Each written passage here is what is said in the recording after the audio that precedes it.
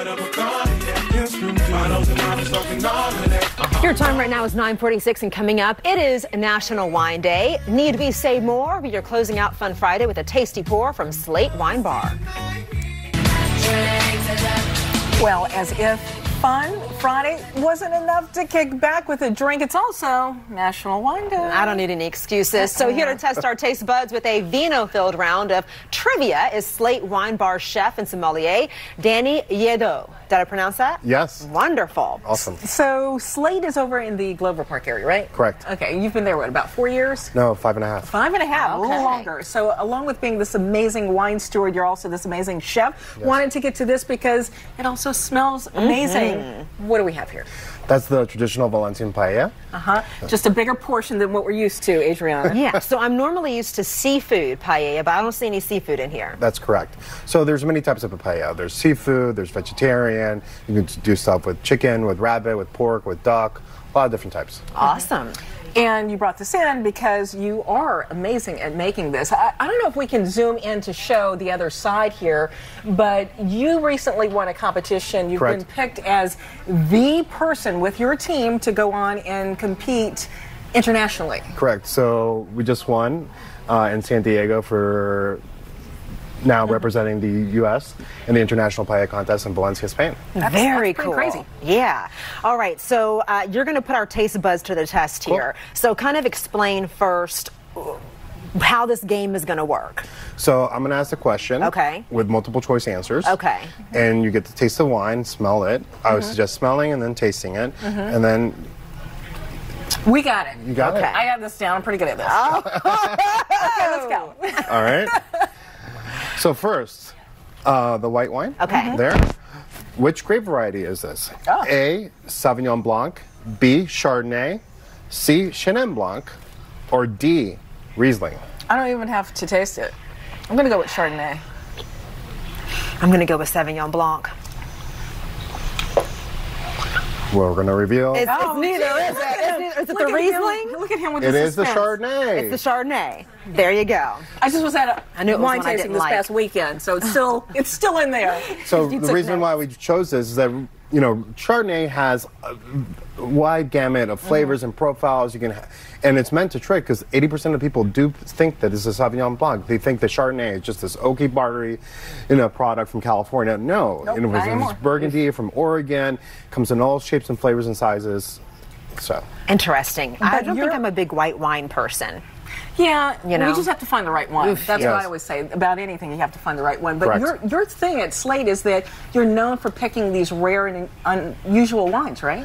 yeah, so I mean, we definitely, with all our wine flights, yes, we're going to have the traditional Sauvignon Blanc, Yeah. Chardonnay, Cabernet, Pinot Noir, but there's also other things that you're going to actually taste today and that are different. They're, Italy, Spain has a lot of unique grape varieties that are just really fun to try. Awesome. All right. So Next, the rosé here. Definitely looks like your rosé. it does.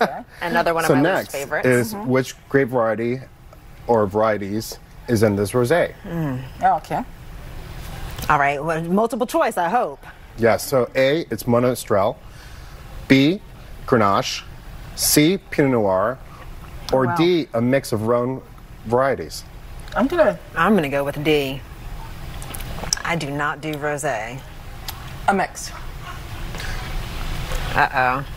May have gotten this He makes me wrong. so nervous. So this is actually Monastrell from Jumilla, Spain. So Monastrell in France is actually called Mourvedre. So it is one of the 5 mixed ingredients of Rhone, but is 100% Monastrell from the Valencia area in Spain. And what would you drink this with? What would you pair it with? Because this is Anything. one that I haven't had. So this is great with anything. It's a nice blend. You can go meat, you can go seafood. If it's like 100 degrees outside, sometimes it's really hard. The rosé is kind of your option, especially with, doing meats or like lambs, gamey stuff. I do think rosé is a very summery time, outdoor, like easy to sip drink, but in terms of ordering it at a restaurant. These I'll two pass. reds, one's a little lighter, one looks a little heavier. So first of all, one of the things you talk about, you guys have classes that you do there. Yes. Is it still okay to sniff? Absolutely. Please sniff. And when you swirl, then sniff, then you see the intensity of the aroma come out. So the question here is, which wine region does this Pinot Noir come from? Okay.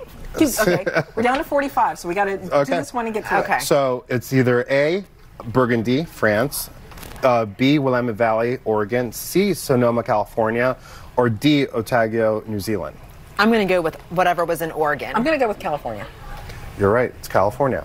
This is one of the best representations of California, the most Burgundian, and so it's also meant to trick in terms of the fact that this style is very Burgundian. But Ted Lemon, winemaker here, excellent, biodynamic, has everything all nature, no chemical, old-fashioned farming. He believes makes a better wine. And it's okay to aerate with the 2 glasses, right? You don't have to buy the fancy stuff. I have the fancy stuff. So last and not last. No, we're actually out of time, but sure. I wanted folks to get more information on Slate and some of the classes that you do there. How can they find out more? So follow us on social media. Slate Wine Bar is our handle for Twitter, Facebook, and Instagram. So we're going to always post things about our wine tastings, wine classes, and things like that. Very cool. Well, thank you for coming in and putting us to the test. Good job. I'm pretty sure that you won. Cheers. And everybody go out to Slate. Thank All you. right. Thank you. Your time right now is 9:54, and coming up, the final moments of Good Morning Washington after the break. All right, so we are ending this Good Morning Washington Friday with a toast to the holiday weekend and to all of our service members who sacrificed their lives fighting for this country and defending us from foreign enemies and domestic enemies. Thank you for your service. Yes, please don't forget what this weekend is truly about as you enjoy your barbecues and your time with friends and family. We will see you on Monday for Memorial Day. Have a great weekend. Feel the rhythm.